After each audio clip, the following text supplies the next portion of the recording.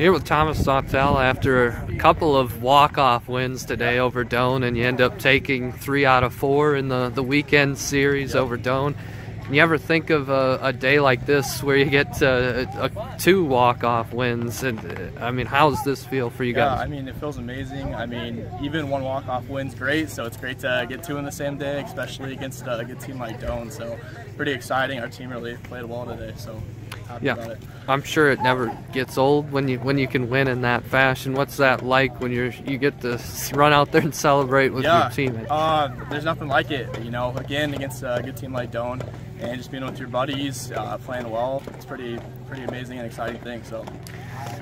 How about the way that first game transpired? How did you guys stay in it, stay confident when you're no hit through all the way to the 6th inning and down 5 runs? Sure, yeah.